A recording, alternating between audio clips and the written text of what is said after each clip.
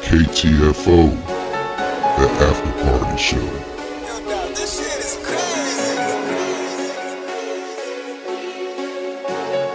I'm not crazy. Am I? I accept all the challenges, especially if it's a great challenge. I also believe that Errol Spence has a little bit more popularity to grow in the sport of boxing. Just maybe not amongst you, not amongst you, not amongst you. Not amongst 47,000 fans and 400,000 pay-per-view buys. But that's with Mikey Garcia. Doesn't matter. It doesn't matter. It does matter. It is bigger. It is bigger. Make it happen. But let's make sure it's bigger. Let's make sure it's bigger, and he's gonna elevate himself if he unifies the title that I unified. If he gets the WBC. What else did I tell y'all at the start of the year? I'm not fighting Spence for one title. I'm not fighting Spence for two titles. I'm fighting Spence for how many? Three. Thank you. So that means. Thank you. Okay. I'm with.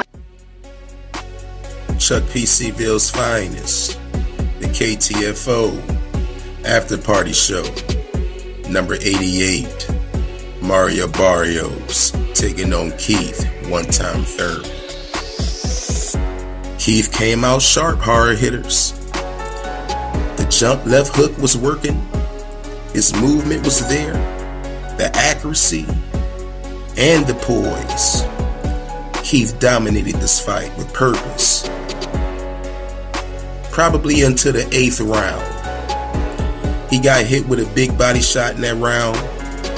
We all know that's Keith's kryptonite, and it showed up again, once again in this fight.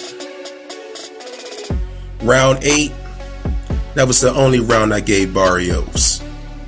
Keith's mouthpiece had came out of his mouth after the body shot, just like it did against Pac-Man.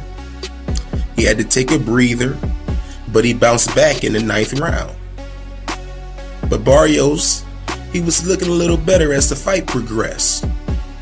However, Keith did a good job dictating the pace of the fight. He was by far the ring general. Barrios looked very green in there against Keith Thurman. He had no answer for that leaping left hook from Keith. Keith landed that at will into the late rounds, when Keith started to gas out. I was surprised how Barrios was able to take those shots from Thurman and keep going. It says a lot about the lion known as Tank Davis. But Keith, he used his movement well in this fight. It wasn't running. It was him utilizing the ring effectively, setting up his shots. His movement was throwing off the timing of Barrios. Everything he threw, he was throwing with conviction. But once again, you can see the time off kind of showed up at the end of the fight. He slowed down due to fatigue, and his punches weren't as accurate. But he was still smart in there, not letting Barrios walk him down against the ropes, having great ring IQ. He moved around and stayed poised till he had a clean shot.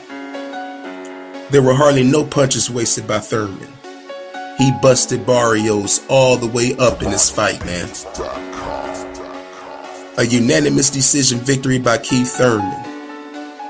They interviewed both fighters, and Barrios said, it was a good performance by Thurman, but I truly feel that I still belong in the welterweight division. Keith had gave the young lion credit. He said he's a true warrior with a bright future, but I want the titles. So somebody send me a contract. WBA champion Ugas, he was in attendance. Keith Thurman at the post-fight press conference, he said he wanted the winner between Spence and Ugas. I was kind of hoping for Crawford this summer because Errol has no interest in fighting Keith.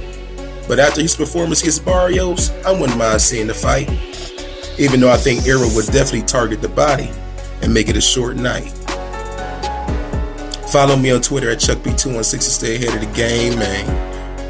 And be on the lookout for the prediction show for Kell Brook and Amir Khan coming soon. Chuck P. C-Ville's finest.